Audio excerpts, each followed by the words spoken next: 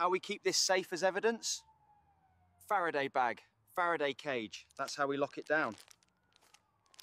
Let me show you how this works and protects the data from external interference, like remotely deleting info.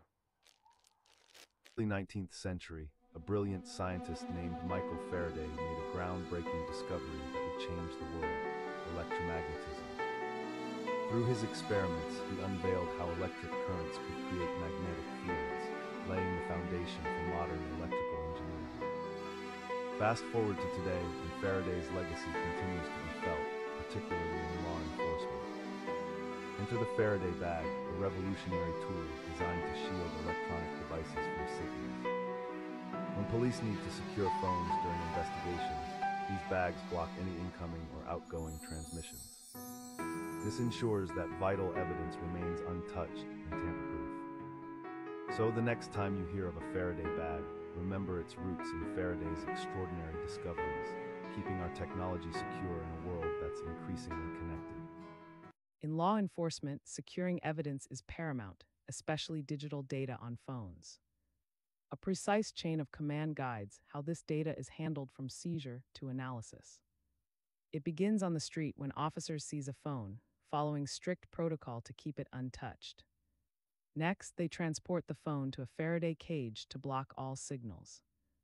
Inside, no signals can interfere, safeguarding against remote tampering. Forensic experts then analyze the data under strict supervision, documenting each step. This chain of custody protects evidence integrity and upholds legal standards.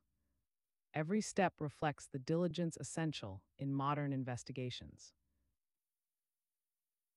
Snapchat messages: if I receive a message but do not open it for 30 days, it gets deleted by the Snapchat server. If I send a Snapchat message not in contact with a tower, then battery dies. This message is stored in my phone, in Snapchat, but not sent. If I turn on this phone and it connects to a tower, it will send that last message stored in the Snapchat app, no matter how long the phone was off. The fake Mia has been exposed.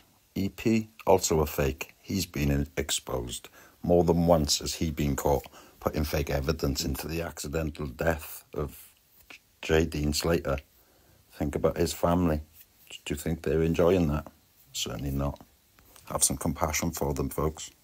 Parents, get behind them.